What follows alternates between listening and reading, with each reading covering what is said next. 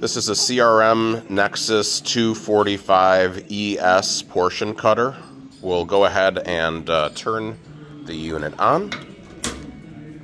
And once the unit turns on, you'll see that there is an alarm light lit. So to clear that alarm light, you go ahead and press this power on button for a moment and release, and you'll see the alarm light has turned off. There's a couple different controls on here. Emergency stop. These two buttons to move the gripper both forward and backwards.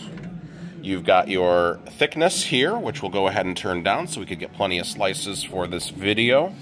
This is to actuate the cycle repeatedly by just opening and closing the lid when you add in more product. Stop button, of course, and then this denotes where the gripper goes back to. So if you're putting in a shorter piece of product, you can turn this knob here to the left and have your gripper end here. Or if you're doing a longer product, you can get your gripper to come back further. So right now we've got it set to about what I'll refer to as 3 o'clock. Two buttons here, forward and backward for the blade. Backward, I can only surmise you use it if the blade's stuck on something. But otherwise, just this button on the left-hand side. So we'll go ahead and press that button here.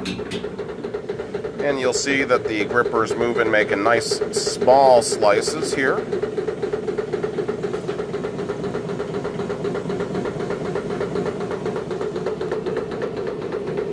Nice shot from the end.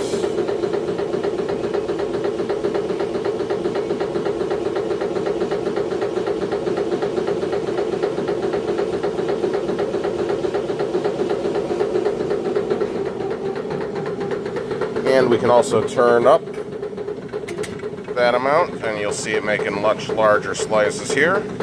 And then it gets to the end, and we'll return back to its original starting point.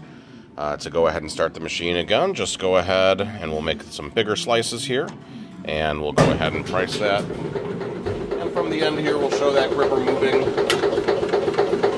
forward faster here than it was before and making that retract. CRM slicer from M&M Equipment. This is a model 245ES.